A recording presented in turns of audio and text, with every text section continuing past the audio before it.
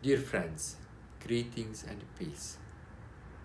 Back in 1994, the late Pope John Paul II has established our Maronite Eparchy of Our Lady of Lebanon of Los Angeles.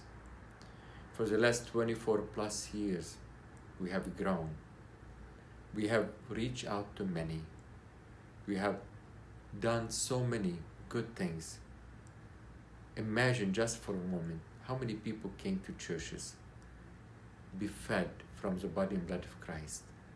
How many people were married at our churches?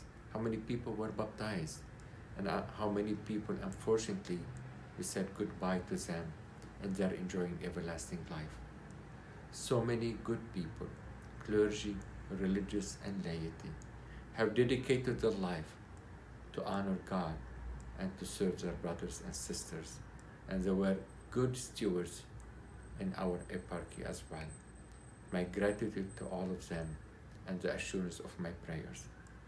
As we are getting ready to celebrate our Silver Jubilee next year, our eparchy is getting ready as well to launch its capital campaign, the first of its kind, with its theme, Vision for the Future and Mission for Today.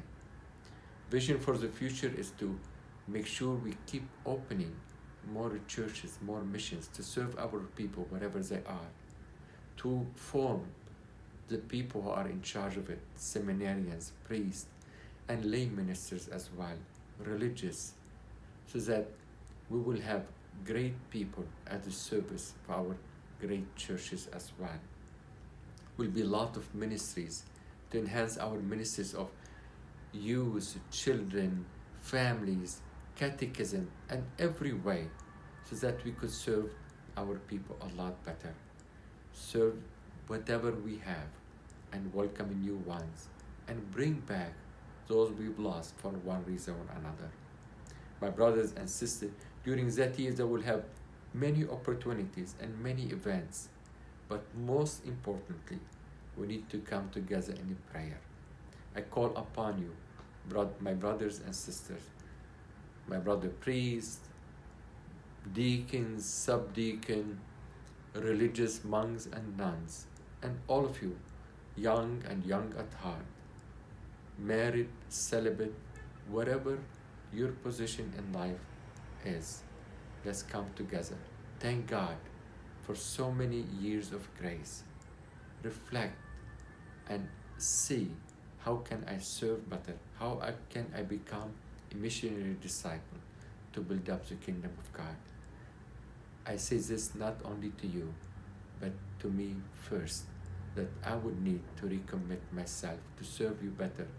But I assure you of my love and my prayers.